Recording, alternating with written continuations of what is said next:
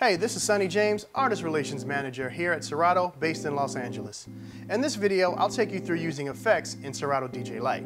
Serato DJ Lite is a great tool for those of you who are beginning to build a music library and learn the fundamentals of mixing songs together.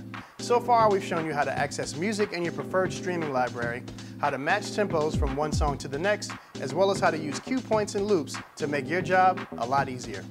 Now it's time to move on to incorporating effects. Using effects in your mix can add a lot of sauce and take your sets to a whole other level. To start, load your tracks to both the left and the right decks. Next, go to the top of the screen in Serato DJ Lite and open the effects panel by clicking on the effects button. Once the effects panel is open, you'll notice that you have a set of 3 effects on the left deck and 3 for the right. The first default set includes a high-pass filter, a low-pass filter, and a flanger.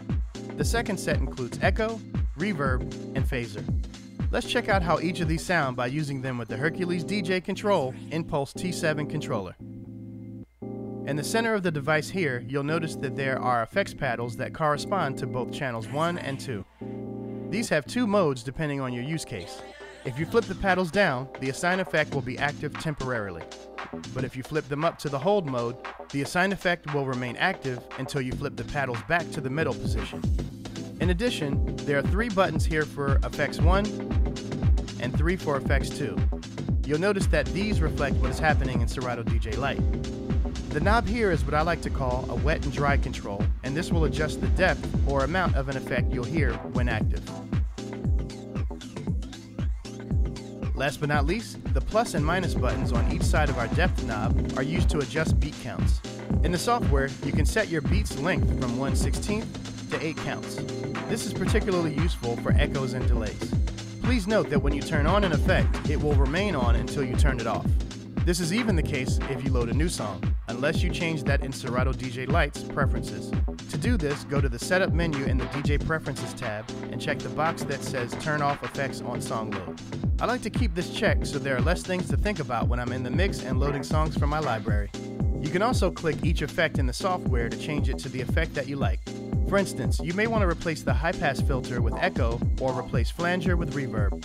Once you close Serato DJ Lite, those new effects will default once again to the original 6 options. Another cool feature is the channel effects section.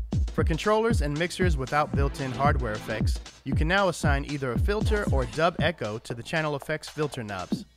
This is also now available for use with Serato Play. Having the option to use dub echo without hardware can help create a more dynamic and professional sounding mix, even when you're using a more simplified laptop-only setup.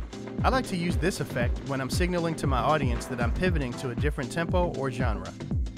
No matter how you use effects, when done with moderation and good timing, they can really add a lot to your arsenal and help your set stand out from the rest. I use several effects throughout my mixes to help tie things together sonically, and I look forward to hearing how you all do the same. See you again soon.